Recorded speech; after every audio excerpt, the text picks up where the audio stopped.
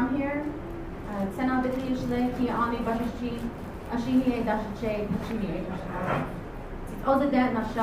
This is my home.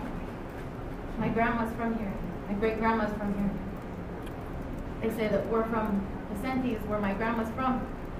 She had her sheep out there, and we have our cows. My family out there. And all this everything that's going on right now, it hurts. It hurts me, it hurts my family.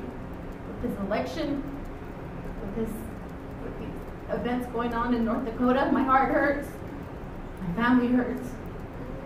And for us to be wanting to put in another pipeline over money, where are our elders?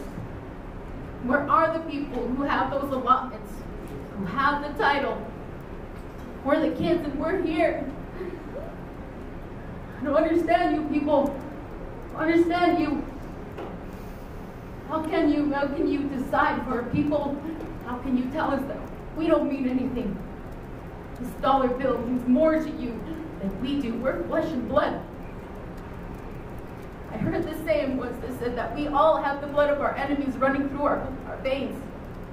You look at your DNA, you'll find you have Bilagana in there.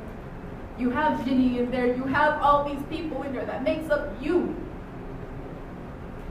There are decisions that we can make today that can make the future better for our kids. I have 4 daughters. I have a 10-year-old, a 6-year-old, and I have twin 4-year-olds. They look up to me. They're wondering, what are you going to do to secure our future?